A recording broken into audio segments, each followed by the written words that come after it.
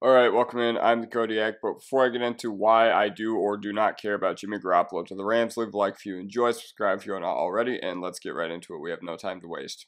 So here I am talking about Jimmy Garoppolo to the Rams, and this is something that McVay has probably had his eye on for a while, and I get it, because Jimmy Garoppolo has a very good record against the Rams. Sean McVay, if there is one team he has really struggled against throughout his NFL career, it has been the Kyle Shanahan Rams. They got hired the same year, and the Rams were a little bit better right out of the gate, but historically have really struggled against the Shanahan 49ers. And Garoppolo, I believe, is 7-1 and 7-2 against the Rams as the starting quarterback of the San Francisco 49ers. But the reason I don't really care about this move at all, but also do at the same time, is I don't know, it's kind of a mixed bag due to the fact that there's a lot of interesting dynamics happening in between this move that tells us a lot about our roster situations for, the Rams.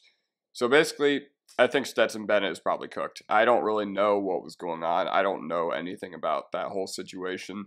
But I can pretty confidently say that he's not going to be in the NFL anymore. And even if he is, he's not really going to be anything more than just a guy who could compete for a backup job. Very interesting career arc after what happened at Georgia, especially coming into the league as a really old rookie. But yeah, I just don't see anything happening with him. But here's why this kind of makes sense for the Rams.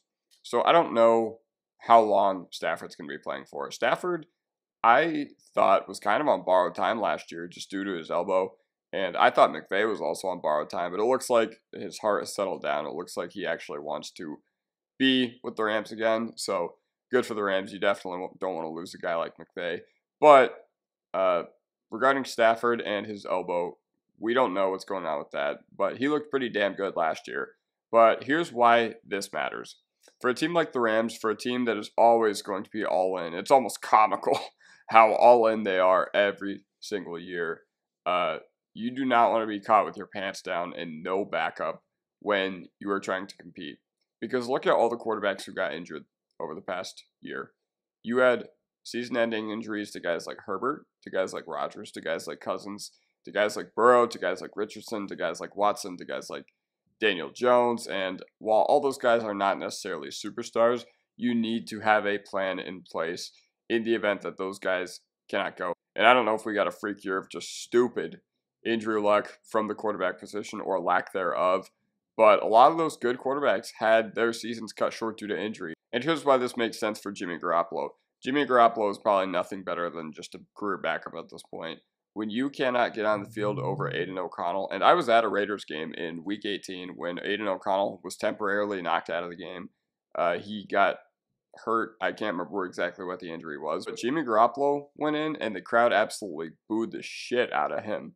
So it is very clear how the NFL world and how people who follow the league feel about Jimmy Garoppolo. But there is always a market for a guy who has been through the war of an NFL Sunday. There is always a market for a guy who can be a good guy in the room, who can know the playbook, who can study, who can help mentor younger guys, and not even young quarterbacks either. So yeah, that's kind of where I stand on Jimmy Garoppolo to the Rams. It's a very interesting move because this pretty much alleviates the chance of him going to another quarterback needy team. He's not going to go to Pittsburgh. He's not going to go to Minnesota. Definitely excited about the fact for my Broncos that he's not going to be in Denver. But for the cheap veteran cost that he's going to command, why wouldn't you do this if you're the Rams? I mean, it just makes sense. And yeah, so that is my take on Jimmy Garoppolo to the Rams, and I'll see you guys next time. Peace.